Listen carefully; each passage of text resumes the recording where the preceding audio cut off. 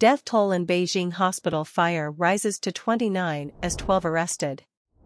The death toll from a devastating hospital fire in Beijing has risen to 29, including 26 patients. Also among the deceased after the blaze at the inpatient department of Beijing Changfeng Hospital were a nurse, a medical assistant and a family member. The fire at the private hospital broke out at 1 p.m. Tuesday local time, forcing dozens of people to evacuate. Some of those who were trapped escaped from windows using bedsheets tied together.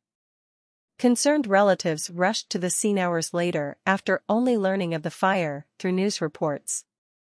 Chinese officials are investigating the cause of the fire, but authorities have said they believed it originated from welding sparks from works being carried out at the hospital.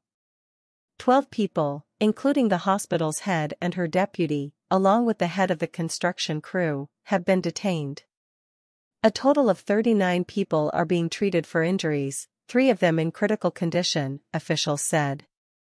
Some relatives of those at the hospital have told the media of their anguish at a lack of communication from the authorities in the aftermath of the fire.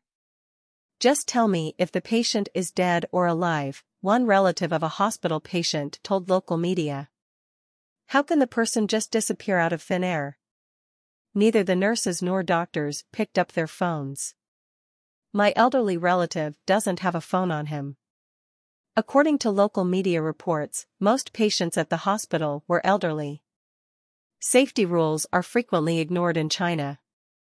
Construction accidents occasionally result from corners being cut on work hours and safety conditions, while local officials are bribed to ignore violations.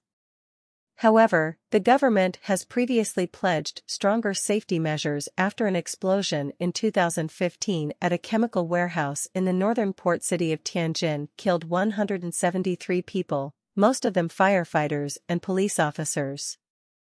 Beijing Changfeng Hospital is in the capital's western urban area, about 25 minutes by car from central Tiananmen Square.